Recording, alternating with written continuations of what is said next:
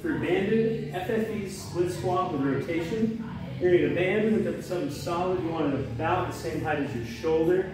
And then you need to step somewhere in the 3 to 4 inch height range. Should work just fine. What you're going to do is you're going to set one foot on the step, grab the band with your opposite foot, and then you want just enough tension on the band to start to gently lead your arm. So if I just fully relax, it's going to pull me out here, turn my chest towards you with the camera.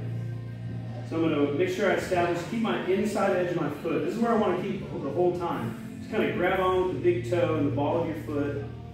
Get back in a split squat. And start square. And as you squat, let the band pull you in as you go. It should be very gentle rotation. And you're looking to just keep that inside edge on that front foot. So you get a lot of thoracic rotation here, and mostly it's challenging internal rotation on this front hip.